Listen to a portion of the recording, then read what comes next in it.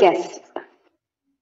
Yes. Good afternoon, everybody. So, as we were discussing last class, there are 3 units in this paper this semester. So, the first one was E.M. Forster's Aspects of the Novel. So, we discussed each chapter of this text very, very briefly, and we were towards the end of this unit, Unit 1. So, we discussed how E.M. Forster discusses story and plot, the importance of characters in a novel, and fantasy and prophecy, as well as pattern and rhythm. So, Foster claims that pattern and rhythm define the novel's aesthetic quality, so the beauty of the novel. The arc of the story is essential to the narrative and influences the pattern. Where the story is going, where each character's story or his or her arc is going, it's very important to the narrative. A novel's overall cohesion is an example of a pattern. Rhythm, on the other hand, is more subtle and challenging to identify. So rhythm is more challenging to identify, that where has the author used rhythm in the novel as compared to pattern. Because the novel needs to be cohesive, so it needs to make sense. The entire narrative or the story or the plot of the novel needs to make sense as together, as chapters or as parts. Foster classifies rhythms as easy or difficult. One way for a novelist to establish rhythm is through recurring phrases or images with minor alterations, which can be symbols as well. So, if a character is saying a phrase many times in the novel, or is using an image, or is referencing to something repeatedly, so that is a rhythm. The result is like an echo or a memory due to repetition. Like a musical symphony, the work's existence grows as its various parts come together in perfect harmony. So various parts: prophecy, rhythm, pattern, story, plot, character, which we remember that Foster refers to as people in the novel and not just characters, because they're real people the author's imagination has created. E.M. Forster's Aspects of the Novel is conversational in tone, which makes it reading it so exciting. So that's why it's a very simple read. So I encourage everybody to read the full text. Yes, so the novel as a reflection of society. Literary narratives reflect the cultural norms and values of the society in which the narrative is contextualized. So, what environment the novel is written in, what is the setting, what is the time period, what is the plane, whether it's a space novel or whether it's on earth, land, sea. Just as a mirror reflects, it can be said that a novel also reflects the society it is representing. So it's like it's showing the mirror to the society and the people, and points out all the disadvantages, drawbacks in a society. However, the comparison is problematic, as often novels are also a critique of society. So you're criticizing society, highlighting the bad points, and also showing a mirror to the society that this is how we are. We should do better, or sometimes or we are doing good, and offer us a better version of the world than the one existing. Factual details are often the raw materials of fiction, but they are necessarily not what fiction is all about. From the earliest times, recording culture has been an endeavor of humankind, such as cave paintings. So whatever is happening around us, however we are evolving, that's been a norm. It's a tradition that every human society and humankind has always recorded culture, how we are developing. And when writing took form as a means of expression, creativity knew no bounds, as poets, dramatists, and novelists flooded the literary world with abstract philosophical ideas, realistic depictions of the existing world, and utopian or imaginative representations of society as this should be. So utopia is a perfect place, or the other meaning is also an imaginary place. So a perfect society can be offered through a novel which we strive for, which inspires us to be better people or be a better society. And of course, it said that the literary creativity knew no bounds once writing took form as a means of expression. So when writing was no longer there, when writing was not there, because writing needs script. Every language begins with speaking orally. There are so many languages today which don't have a script. So you don't have written literature in those languages. Once there is a script only, then you can write. So writing comes later. Cave paintings, painting or talking or speaking or poetry that is recited is oral, but their writing and documentation comes later. So once writing took form as a means of expression, multiple creative expressions began. Socio-political, historical, and cultural concerns have always been the purview of literature. All writers, poets, dramatists, novelists, and essayists who write essays reflect the values and mores of their time and place in their work in overt and recognizable ways. So they also reflect society in whatever form they choose. They can choose it to write through a play or a poem or a novel, autobiography, biography, essays. So they reflect the values and the culture that time. For example, when we look at the novel Anand Mat by Bankim Chandra Chatterjee, we discussed that it contains the national song Vande Mataram. It not only tells us about the society of then Bengal when the sannyasis rebelled to gain back freedom from their motherland, but also shows how the inhuman governance had caused many hardships for ordinary people during the Bengal famine of 1770s. So it's sort of an uprising, revolting against the British government. The society of those times is reflected through the fictional narrative, though the events narrated in the novel are based on historical truths. So think of this as suppose Titanic. So Titanic is a real historical event. Titanic was a ship that drowned on its first journey or voyage, but the love story that happens in Titanic is not real. That's a fictional. But they have chosen to, at the backdrop, they have taken a real life event and they have chosen to tell a love story through that real life factual event. Indeed, fiction is not history, but it is no less than history to understand the society and culture of that period. So through that, a fictional story, we also come to know what were the attitudes or qualities or values or ethics of that period.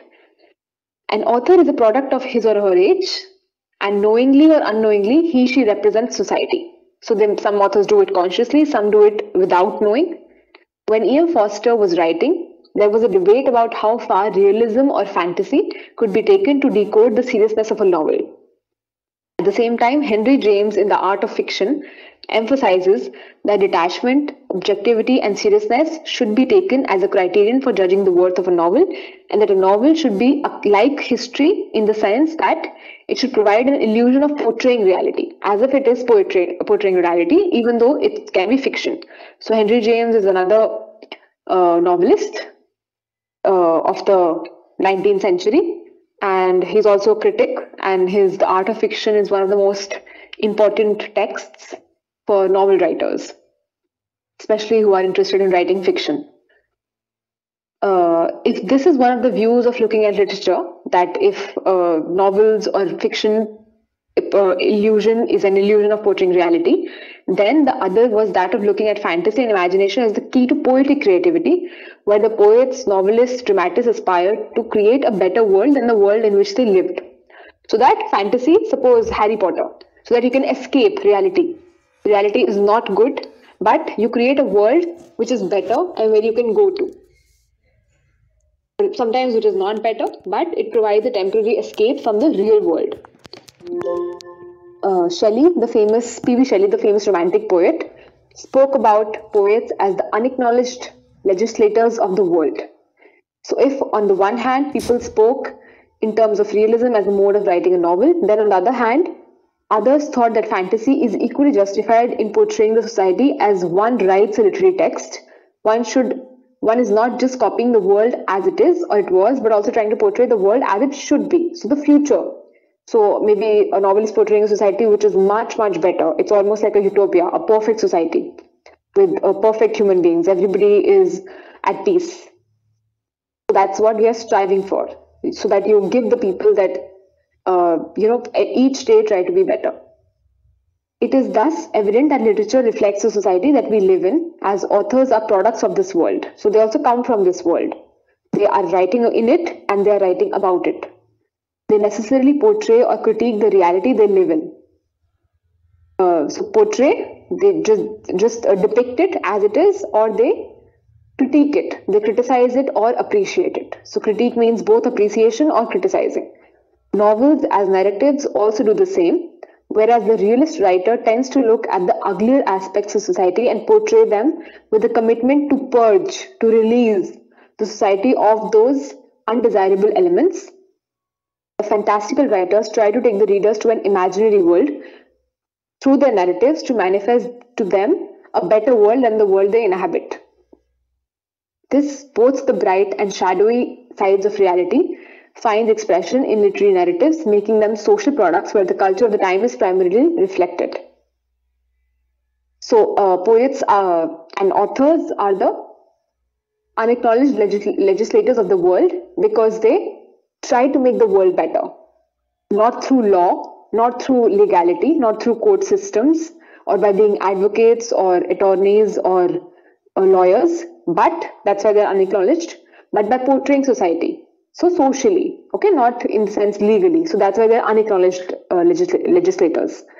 Literature is the collective and individual voices that shape societies. For the claims that literature accurately reflects and depicts communities, it must encompass a wide range of cultural practices, philosophical tenets, and personal qualities.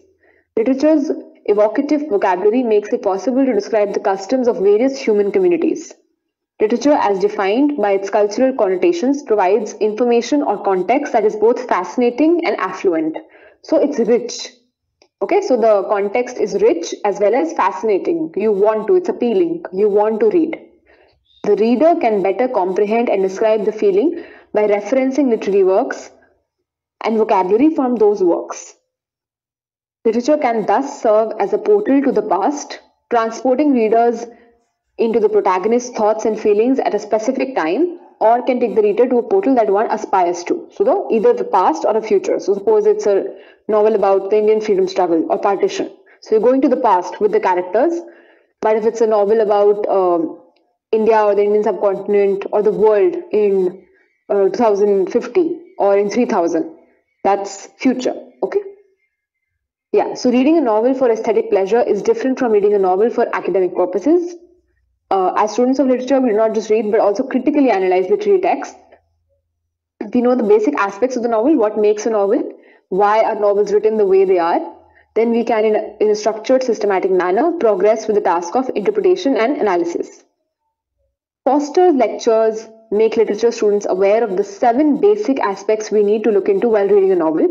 The novels Anandmat and Azadi are prescribed in this course, and you need to read them from the perspective of E.M. Foster's theoretical premises on the genre of the novel. So, all the aspects that E.M. Foster has mentioned, are they there? Are they present in these 2 novels that will come in Unit 2 and 3? It is not that Foster's 7 aspects of looking at the novel are the only ones. So many people have defined how novels are written, how they should be written. Foster's words are not the one true sort of gospel. There are many other aspects to be considered while studying a novel, but for someone who is a beginner, it's a good text, and it's a good text to analyze novels against. Yeah, so now we go on to Bankim Chandra Chatterjee's Anandmat. So Anandmat was serialized in Bankim Chandra Chatterjee's journal, Bangadarshan, from 1881 to 1882. So serialized means it was published in the journal chapter by chapter or episode by episode. It was not published as a novel, one together. It was published as a book in 1882 after all the chapters or episodes had been written. The Sannyasi revolt in Bengal following the Battle of Plassey in 1757 inspired Anandmat's plot. The novel's setting is Birbhum, and most events in the novel occur inside the forest. It is often thought to be the first political novel which brings to the fore the nationalist discourse. So the first political novel in India.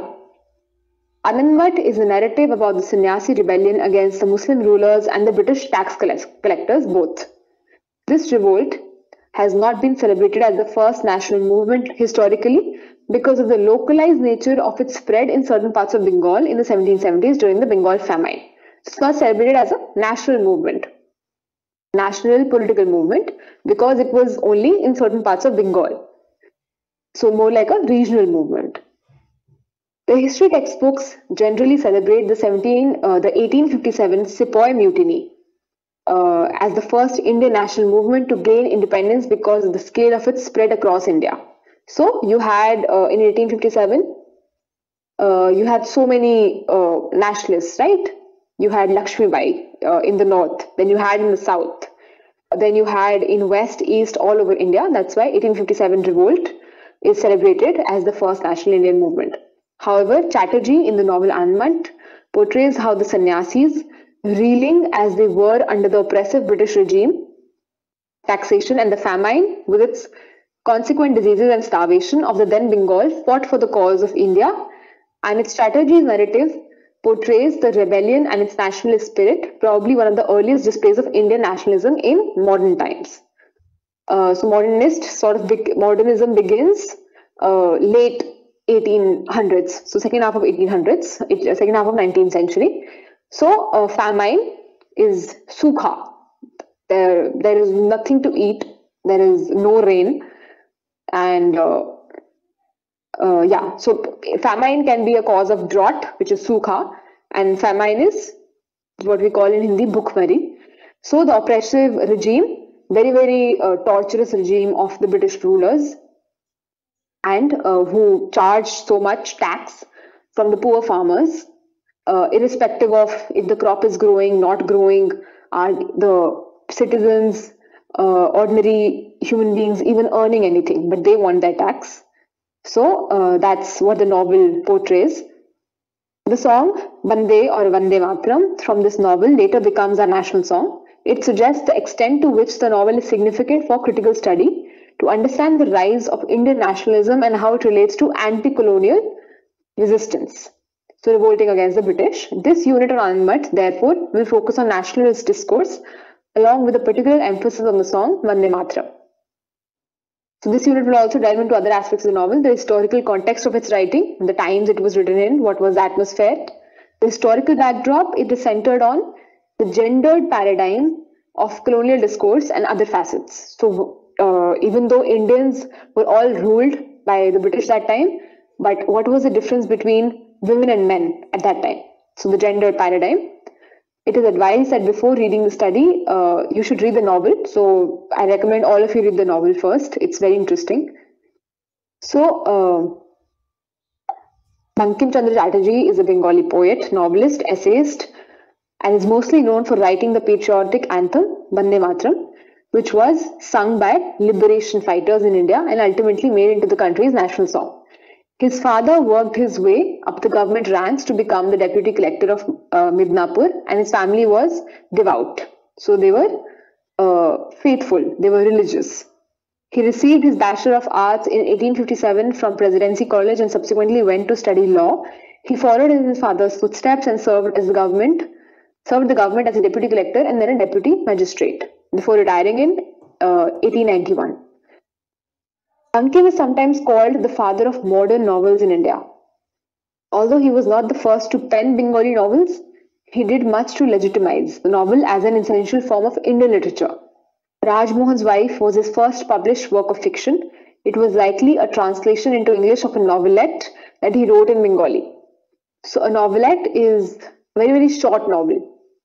His first Bengali romance, Durgesh Nandini, was the first Bengali novel to be published in 1865. Chattopadhyay's first significant work, Kapal Kundala, was also his first major publication. So Chattopadhyay is Chatterjee. Okay, Bankim Chandra Chattopadhyay is the same person as Bankim Chandra Chatterjee. Yeah. So in Mrinalini, another romance by him, he makes his first attempt to place his plot in a broader historical framework. In the political book Anmat, Sannyasins, Brahmin ascetics or Brahmin Rishi and Munis lead an army against Indian Muslims working for the East India Company. Devi Chaudhurani, the next novel by Chattopadhyay, was released to the public in 1884. And it's again, his last novel, work of fiction, Sita Ram, is about a Hindu ruler who rises against Muslim tyranny. Bankim, a religious nationalist, saw Bengal split between conservative reformers wedded to the past and liberal reformers who sought to imitate the West mindlessly. So who wanted to copy the Britishers without any thinking, who just wanted to be like modern or liberal and no respect for their own culture, so to say. So Bankim was religious as well, and he was a patriot and nationalist as well. And if there were the other group was conservative reformers. So people who are conservative, not at all progressive in their thinking, they are very orthodox, not at all broad, old mind thinking. So yeah, he thought that reforming Hinduism from the inside was the only way to make it strong and independent. Okay. So famine strikes Bengal in 1771, the year that Anandmat was set in. So the novel is set in 1771. That's where it begins from. Famine has devastated Parchina, and a young couple, Mahendra and Kalyani, decide to flee Calcutta. So they decide to leave because there is no work, there is no food. How can they sustain? How can they live like this? Their family. They set out on the journey together but get separated on the way. Kalyani, a housewife, must run through the forest with her baby, try to evade the manhunters who want to sell them off for food. So they want to kill Kalyani and the baby because the husband is no longer there because they got separated. So they want to sell both their bodies and kill them and sell them for food. That's how dire, that's how severe the situation is. After a harrowing chase, Kalyani is exhausted and passes out at the riverbank. A Hindu monk discovers her and the baby, but before he could rescue them, the British soldiers take him into custody. So they take the Britishers take the monk, the sadhu, into custody because he is suspected of conspiring with other priests, other sadhus, to incite a rebellion against the British rule. As he is being taken away, he notices a priest who is not dressed like him. The first priest sends the message of the lady lying unconscious through a song. Kalyani and the baby are rescued by the other priest. So before getting arrested, he notifies the other priest that there is a lady who is unconscious. So the other priest decodes the song and leads them to a rebel priest's hideout. The priest also provides sanctuary to Kalyani's husband Mahendra, and the couple is reunited. Mahendra is keen to join the Brotherhood of Monks. So he's also wanting to be part of their rebellion and join the sadhus or the sannyasis. The rebel leader takes him to see 3 different manifestations of Bharat Mata in the form of a goddess housed in 3 separate rooms. The 3 idols represent what mother was: an idol of goddess Jagarathi. The mother has become an idol of goddess Kali. What mother will be: an idol of goddess Durga. The 3 manifestations or interpretations of Bharat Mata. Over time, the rebel movement gained traction and found more disciples ready to fight for the mother's honor, Bharat Mata's honor. They are then confident enough to relocate to a small brick fort. The British sent an overwhelming force to assault the fort. So to torture them, to kill them, to hurt them, the rebels blocked the bridge over the nearby river without artillery or military training. So they are trying to not get hurt without any military training. They're fighting against soldiers who are trained. Okay. The British make a strategic withdrawal across the bridge during the fighting. The sannyasi army leads the British into a trap. As soon as the rebels flood the bridge, the British artillery pounces, killing dozens. Rebels take control of several cannons and begin firing at the British lines. After the initial victory, so cannons are stop. Okay, the rebels forces at the British to retreat. So they are forced to retreat. They are forced to come back. They can't fight the rebels. Mahendra and Kalyani rebuild their house, and Mahendra keeps fighting for the rebels. Now, critically, we'll analyze it. Bankim Chandra Chatterjee, besides being a genius in imaginative literature, was certainly the most powerful intellect produced by India in the 19th century. So this is by a quote by another author, Niraj C. Chaudhary. Bankim never clamored for praise or power, but did his work in silence for love of his work, even as nature does. And just because he had no aim but to give out the best that was in him, he was able to create a language, a literature, and a nation. So he had no grand, very big dreams of being the best author or being the best writer or uniting India as such. He just did what he wanted and what he knew best. And that's how he was able to create a language, a literature, and a nation. So this is by Sri Aurobindo, the Indian philosopher and educationist. Sri Aurobindo is actually also one of the translators of Anandmat from Bengali to English. So there are a lot of translations of Anandmat available, and Sri Aurobindo's translation is the one which is used the most out of all the translations, or at least one of the most used translations. Adversity leads to courageous acts when determination is high. Adversity is the famine, which leads to Kalyani and Mahendra joining the rebellion. Courage and determination mold character to go beyond selfish pursuits and attain greater good for the community and often for the nation. When famine and consequent starvation and diseases force people to even think of eating human flesh, as we saw, the man-hunters who are running behind Kalyani and her baby, the sannyasis of Bengal showed extraordinary courage to fight the misgovernance, free their motherland, and establish a right over their own resources. The government officials relentlessly and cruelly taxed people, even when the villagers were dying of starvation and diseases due to famine. The people of Bengal left their personal interest to join the order of children of Mother India. Even though the novel champions the spirit of nationalist ethos and dedication to fight and die for one's nation, an individual's passionate desire to gratify sensual delight has also been the novel's subtext. So even when you are working for the greater good or being a nationalist and ready to die for one's nation, the novel also prioritizes the desire to gratify or satisfy your own sensual pleasures.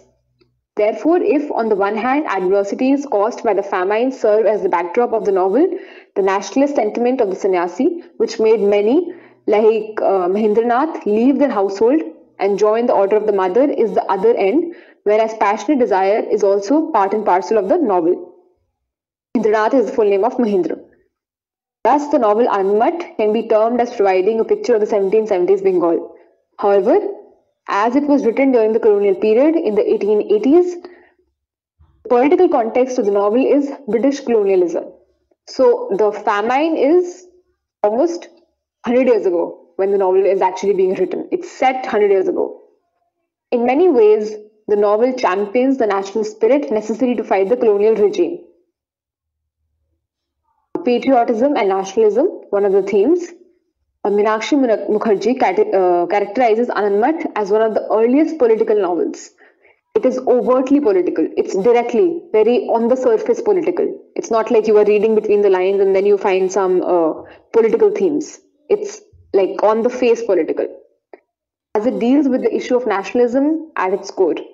When Muslims were ruling Bengal and the British tax collectors were exploiting people, the Hindu sannyasis come forward to fight against the misgovernance that was aggravating the hardships of the people at a time when the famine had already made human beings suffer like never before.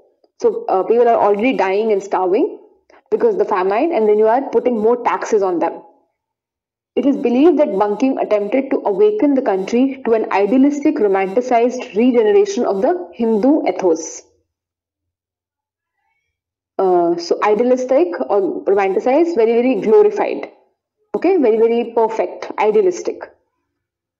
Bankim was one of the earliest to define the Indian nation and to usher in a sense of nationalism among Indians. With his literary outputs, Bankim Chandra Chatterjee in Anandmat and his works consciously tried to awaken Bengalis, if not the whole of India, to the new idea of the nation, which was necessary not just to drive away the foreign rulers, the Britishers, but also to form a nation where veneration for the nation as a mother was necessary condition.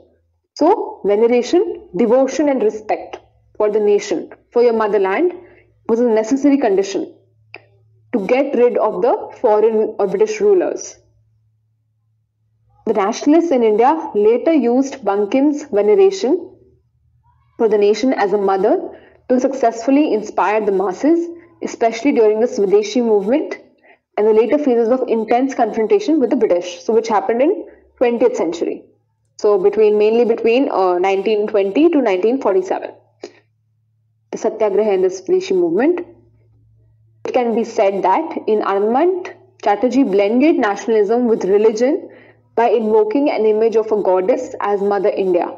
It worked wonders to inspire people to imagine the Indian nation and come together to fight the colonial British.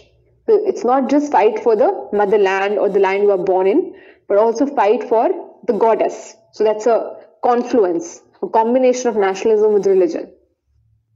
This, he puts forward certain tenets of militant nationalism.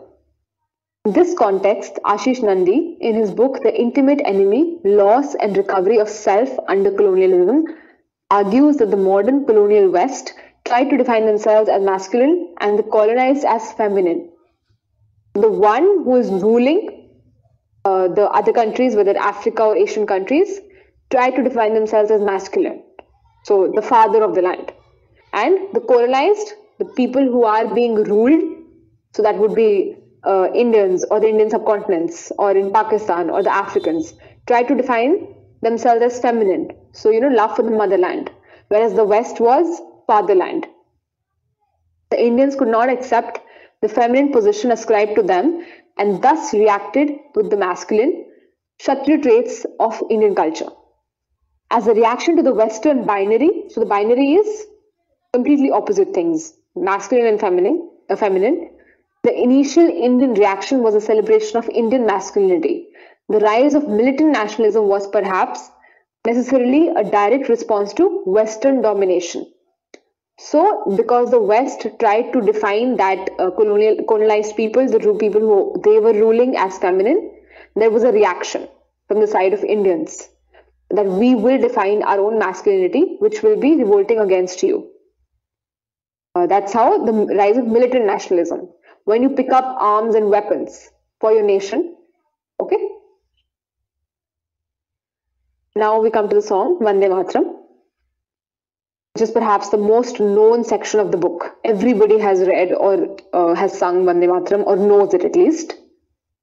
The song Vande Mataram, written by Bankim Chandra Chatterjee as a part of the motivating song for the members of the Order of Children of Mother India, has become India's national song. The song is included in the novel to ponder over its significance and the context of its composition. But why was it composed? The context, in what environment or atmosphere was it composed? Reason for its composition. People needed an image that would make concrete the idea of a nation as a mother.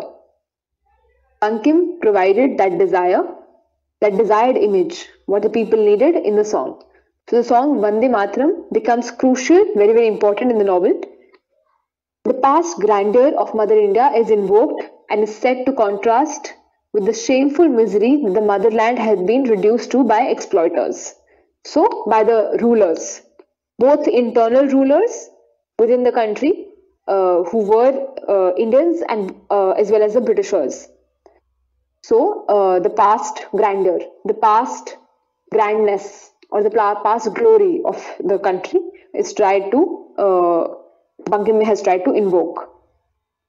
This once glorious mother is now reduced to abject suffering, extreme suffering, poverty, famines, and begs her sons to restore the former splendor, restore my former glory, my honor. Bankim associates the mother with the concept of Shakti, which is mentioned in the song Vande Mataram. So Shakti is female strength, feminine. The weapons she carries in her 10 arms, her seemingly limitless strength, and her razor-sharp swords convey an impression of enormous power and strength. In addition to having maternal and feminine traits, this mother is also extremely violent and stimulating. So she's not just soft and feminine and maternal, she is that, but she's not just that, she also can be extremely vicious and extremely invincible yet vulnerable when she needs to challenge her enemies. The movement was paved with such a potent image, creating strong feelings. It is essential to see how Bankim's perspective changes from patriotic concerns confronting the West to a more theocentric outlook, which has not been adequately addressed. Theocentric is centered to religion. Okay? So theology is the study of religion. He seems engaged in promoting true Hinduism in the later years of his creative life. So from a nationalistic, there has been a shift to theology. He set out to elevate nationalism to the status of religion because he realized how nebulous the feeling of nationalism was. Hinduism was viewed as an excellent way of life, and patriotism was the highest religion. For instance, he was putting the earlier analogy between Krishna and Jesus to the earlier comparison. He was fascinated with the comparison to the point of obsession, comparison of Krishna with Jesus. A thorough analysis of the well-known song Vande Mataram is necessary because this is where Bankim's perspective on nationalism is best reflected. The song reiterates, it re-emphasizes the motherland's initial wealth and fosters the image of Durga, the goddess known for defeating demons, who begs her sons to restore their power. And Durga, of course, in the form also of Kali. Perhaps for the first time in Bengali literature, Bankim transformed a despicable region, a very, very pitiable region, into a sacred place deserving of sacrifice and veneration. So, your region which has a famine, nobody can eat or earn or work, that region also deserves respect and honor. And it's holy, it's not bad. The earth was transformed into a feminine ground of sustenance. The other was a ferocious Hindu goddess. Because it successfully integrates nationalism and religious tropes, the book tropes is themes. So it successfully combines those two. The book quickly gained popularity outside Bengal. The Bhagavad Gita is credited for motivating nationalists in the early stages of the movement to carry a copy of the Gita along with their pistols and the phrase Vande Mataram. So the Bhagavad Gita is not credited, it's Anand Math. Anand Math is credited for motivating nationalists in the early stages of the movement to carry a copy of the Gita along with their pistols and the phrase Vande Mataram. The song is filled with a lot of strong emotions. In addition, Bankim formalized the nation as a mother and employed the goddesses Durga and Kali to define the mother, combining two essential elements. This nation's association with Durga will stoke religious feelings. This deification would have profound effect not only at the time but can also witness its effect today. So it's like आग में घी डालना. Okay, so giving rise to the fire suggests that nationalism has become an important part, as important as religion, and is effective in influencing the religiously inclined minds of the Indian populace, Indian people. It is also claimed to have released a previously untapped spiritual force, spiritual because of religion. Nationalism was a confession and a religion and not just something to think about or feel. The Mother India image was the clearest example of how nationalism in the 19th century was heavily influenced by religion.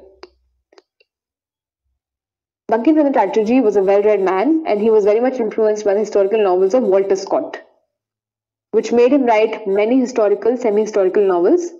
Now, Walter Scott was also an author who wrote in English, European, and very, very successful novels. One of the significant ones among them is Anand Math, which he wrote because he was inspired by Walter Scott. To state that Anand Math is historically accurate would be an exaggeration, but as stated earlier, it was based on a historically accurate incident. So the time it was based in, the rebellion and especially the famine are all accurate. But the story of Mahindra and Kalyani, it's not accurate. It was based on the Sannyasi rebellion in the 1770s when Bengal, especially the district of Budwan, was going through a famine which had caused widespread devastation, a lot of poverty and hunger. Chatterjee's historical or semi-historical narratives were primarily inspired by the Scottish novelist Walter Scott's use of history to portray the state of the nation. Walter Scott has written many historical romances. Anand Math is a special one among them as it tries to fashion the Indian nation in the image of Mother India and mold its future by kicking out foreign rulers. In his famous book, Benedict Anderson, so Benedict Anderson is one of the leading theorists, scholars, and critics. He defines the nation as an imagined community whose manifestation needs to be there in the people's psyche. Because nation is not the same as country. Country exists on a map. Country is a geographical entity. Okay? And if you have state, state is again a political entity. So state, the Indian state, it's a legal political entity, and country is a geographical entity. That's the difference between nation and country. Nation is in our minds. So how do I know if a person from South is Indian and I'm also Indian? So that's an imagined community. Okay? We have the same idea of nation in our mind, that we belong to the same nation. Bankim, through the concrete image of the nation as the mother goddess, was able to appeal to the people not just in Bengal but across India. His appeal was such that the future nationalist leaders took this image of Mother India and could popularize it and instill in the hearts of millions of Indians, which ultimately paved the way for India's freedom. The Sannyasi rebellion against Bengal's ruler, Mir Jafar, and the British tax collectors inspired Anand Math. The historical fight between children of Mother Earth and the Muslim king of Bengal, who controls but does not rule in concert with the British, is shown on the literary canvas. The socio-economic setting for the conflict is devastating famine that struck Bengal in 1770 and its aftermath. Low caste and those who lived in the forest started to eat dogs, mice, and cats. It's literally to the point that you eat anything that you find. Those who fled to unknown locations perished there, died there from starvation or dehydration, while those who stayed died of disease, either because they ate the uneatable, because you ate something poisonous or something you're not supposed to eat, or for want of any food at all. The novelist depicts the ruthlessness of the haves during the crisis. So even in today's society, we have the haves and the have-nots, people who are privileged or underprivileged. So people who have things, who have food, clothing, and shelter, the basic necessities, and the have-nots, people who don't have these things. Hunter's Annals of Rural Bengal provided the source material that Bankim used for Anand Math. It is important to note that the work strictly does not adhere to history. The emotion behind it, however, seems to embody Bankim's a vision of a free India, as Tagore notes in his chat with Mulkraj Anand. So Mulkraj Anand is also one of the prominent novelists, but he wrote during 1930s, so much later. He was at the same time as R.K. Narayan and Kanthapura's author. This novel is a legend of the struggle for freedom. Rajarao. So Rajarao and R.K. Narayan and Mulkraj Anand are known to be the holy trinity of Indian English writing in the 20th century. This novel is a legend of the struggle for freedom. To support his ascetic nationalist theme, Bankim uses this historical incident nonetheless. Nationalist rhetoric is entirely his creation. Since the novel creates an alternative history of Indian nationalism rather than just representing it, because there are fictional elements to it. It's not as it is representing, it's creating also. It is difficult to place it in the country's history of nationalism because it's also combined with religious factors. Bankim was influenced by his socio-cultural forces and he tried to reconstruct history in an apparent effort to free his contemporaries from their captivity and collective amnesia. The story resonates with the historical past and the political issues that were highly important throughout Bankim's lifetime. However, it pulls more from imaginary truths than factual reality. Okay, now issues of gender. One peculiarity, so one of the things that is strange of the images of women throughout history is that archetypes have reinforced social stereotypes. Archetypes are models, so have reinforced social stereotypes. So archetypes, suppose a homemaker or housewife archetype, woman that would be represented in a certain way always in all the texts. They reinforce social stereotypes. So they reinforce gender roles or class and caste roles. Another way of putting this would be to say that in every age, no matter what time, what era, women have been seen primarily as mothers, wife, mistress, sex object, and their role about men. How they can be used for the pleasure of men. That's how they have been seen throughout history. Not as fighters or nationalists or militant nationalists who are capable of going out and fighting, Though the novel Anandmat is about patriotic sensibilities of the sannyasis of Bengal during the Bengal famine, yet when we look at the novel, it explores different aspects of the social order and how different communities are affected by the natural calamity as well as the nationalist fervor in different ways. So, nationalist passion. Women have been the worst victims of any calamity in a patriarchal order. Women are so patriarchal order in a male-dominated society. Women are given a secondary status compared to men, but Bankim does not see women as secondary. In his realistic portrayal of society, he shows women to be sufferers, they suffer, but when it comes to nation building, Bankim believes that women have a similar role to play as men. In this context, it is crucial to understand how and why Bankim Chandra Chatterjee represents the masculine and feminine in these terms in the novel. Indian society has traditionally been patriarchal, male-dominated, where women are seen as subordinate to men. When the colonial West, Britishers arrived in India and other colonized nations, so whether Asia, Africa, or Australia, they celebrated their masculinity in terms of their martial strength and looked at the Orient. So the Orient is the East, the people who were colonized. The Orient or the colonized, as feminine Indians, reacted to this male chauvinist viewpoint by celebrating their own masculinity, as pointed out by Ashish Nandi in his book, the same book, okay, Loss and Recovery of Self Under Colonialism. So, when the Britishers came, they considered themselves to be masculine, superior, okay, and the colonized, the people they are about to rule, as inferior, as the feminine. The initial reaction of the Indian writers to this patriarchal colonial homology was to celebrate instances and myths from Indian history and mythology to celebrate Indian masculinity in terms of Kshatriyahood, so the warrior. Nandi points out how Mahatma Gandhi later tried to question this colonial homology and looked at the humanitarian aspect as much more significant than the masculine-feminine dichotomy. So because the Kshatriyas were all people who practiced of the Kshatriya caste, who went out and fought in the war, were all males. So people, when they were treated like that by Britishers, Indians started celebrating their masculinity in terms of Kshatriyahood. But Mahatma Gandhi pointed out that instead of looking at this masculine-feminine dichotomy, this role, this dilemma, you should look at the humanitarian aspect. However, before Gandhi could do so, Bankim Chatterjee was already celebrating the feminine in his portrayal of the nation in terms of the mother and all its sons to be her devotee. So Bankim takes the feminine to another level, something to be worshipped, okay, and all its sons and daughters to worship the mother.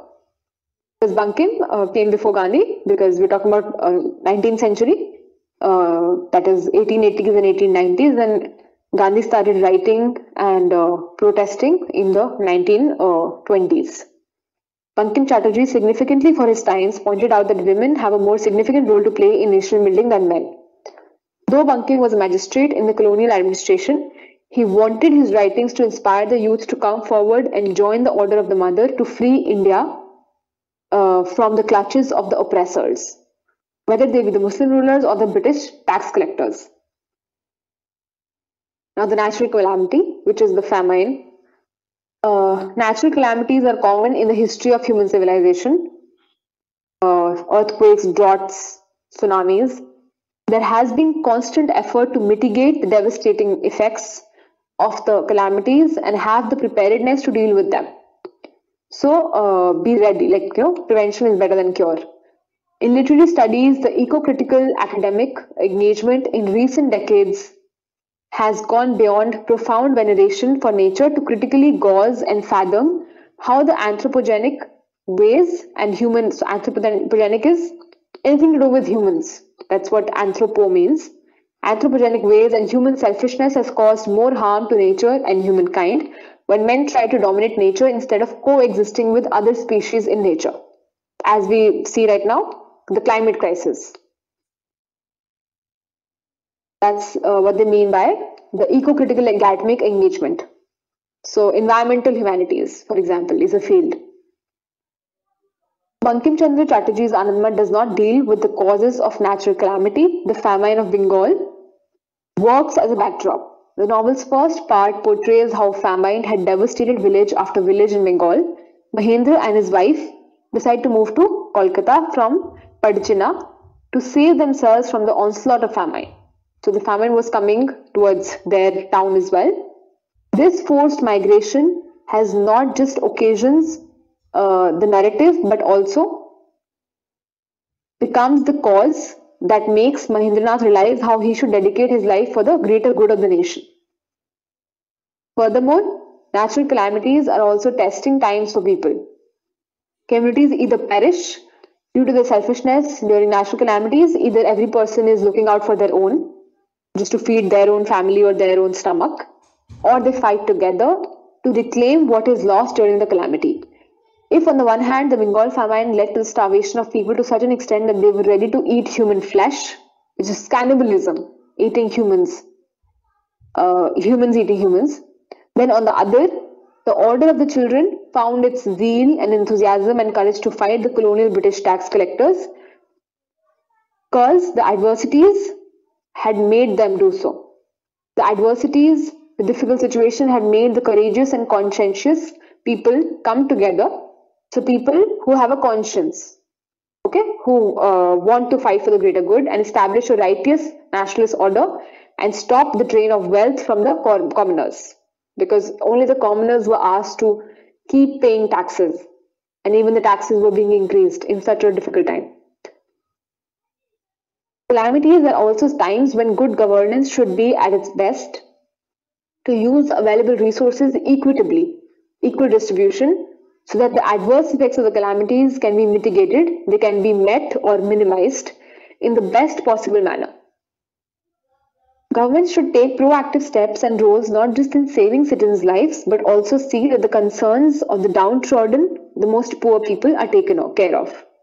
Due to the famine in 1770s, as represented in Anandmat, the colonial administration, along with the Muslim ruler of then Bengal, carried out its most authoritarian taxation regime that aggravated people suffering from starvation and dying from diseases, so which increased their suffering. So instead of governing nicely and instead of practicing good governance, they became even more authoritarian and exercised their authority like a dictator. Motivation for people to come together and join the Order of the Children to free their motherland came from the experienced suffering during the calamity. The same is true of Mahendra and his wife. When the natural calamity made them come out from the comfort of their home and experience the people's insurmountable sufferings which don't end. So they just keep on piling each other on top of each other like a mountain, dedicated their lives for the nation's sake. Now the genre of the text and feature film. So Anandmat is also a film. If you get time, you can watch it. The Anandmat is a novel, a more extended narrative dealing with the history of the Sannyasi rebellion. The novel has been translated many times. The two authentic ones are the most popular, are the ones translated by Sri Aurobindo, as we discussed previously, and the other by Lipna. There are two Bengali and two Hindi film adaptations of the book Anandmat, directed by Satish Dasgupta. The Bengali version was released in 1951. In 1952, Himan Gupta adapted the novel into the Hindi film Anandmat, which starred Prithviraj Kapoor, Bharat Bhushan, Pradeep Kumar, Ajit and Geeta Bali. So all these are legends of the Hindi cinema. Lata Mangeshkar's rendition of Vande Bharat in the film, which has Prithviraj Kapoor, has become a fan favorite. Anandmat has caught the attention of filmmakers and others because not only it helps in understanding Indian nationalism, but has also shaped the Indian national sensibility. So what we think about our nation, okay, and how we relate to each other and the nation. We must remember that before the British came to India, Indians did not have a notion of nation as we know nation today. So we do not have the notion of nation, the idea of nation. What is it to be together? What is it to be one nation? Because there were different states. There were different rulers ruling different parts of India in different states. There were kingdoms whose boundaries and allegiances were never fixed. So if you're fighting within ourselves also, if you want to win a region or a state, you kill the king there or you fight the army. However, people living in India had a sense of belonging to their soil. Often people think about nations merely from a Western point of view and believe that modern nations grew up with capitalism and the rise of colonialism. However, such a view of the nation has its limitations. How India came together cannot be understood merely if one thinks of the nation from a Western point of view. So the West also think that Indians did not have an idea of what a nation is or what nation they belong to before the Britishers had to leave. Tagore, in his lectures on nationalism, had stated, "Form yourself into a nation to stop the encroachment of the nation." The second nation is capitalized. Okay, so emphasis on nation, the idea of nation. So form yourself into a nation to stop the encroachment of the nation. So to stop anybody else from ruling you, form yourself into a nation. The Western colonial powers approached the colonized as a nation, and because the British were already a nation. Okay, so they knew where our boundary lies and who are the people who are part of as so-called England or United Kingdom, and they exercised political and cultural hegemony, cultural dominance over the colonized, which needed to be countered, which needed to be opposed with a different idea of nation and nationalism. Bankim, in his novel Anandmat, provided a counter discourse, so an opposite perspective to colonialism.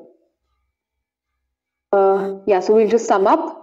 More than ever, in today's context, Anandmat has become significant when many try to read the novel as a representation of the first nationalist discourse of Hindu nationalism. The sannyasis of Bengal took up weapons to safeguard Indians from the oppressors. But their taking up of arms should not be seen as a justification of violence in the name of the nation. The sannyasis took up arms because that was the only option available. Okay, so you have no resources, you have no work, food, or any way to take care of your family. So that's the only option left, that you have to take up arms. Because no amount of begging or negotiation or discussion is working. At unusual times, the sannyasis found it justified to take up arms to rebel against the autocratic order, to deliver justice. Autocratic is authoritarian, and take control of the resources so that the commoners could be saved. Anandmat remained a crucial text for the Indian revolutionaries. We must revisit, read, and reread the novel to figure out the context in which it is situated and in the context in which it is written to understand the actual manifestation of the national discourse it celebrates. So Benedict Anderson, when he says that nation is an imagined community, this is where he says it. And then these are the recommended texts. So I recommend that you all should read the novel, both aspects of the novel and definitely Anandmat. And it's a very, very simple read, Anandmat, the translation. It's not very difficult words, a very difficult structure of the novel. So in the next class, we'll discuss Azadi by Chaman Nahal. Thank you everyone for joining.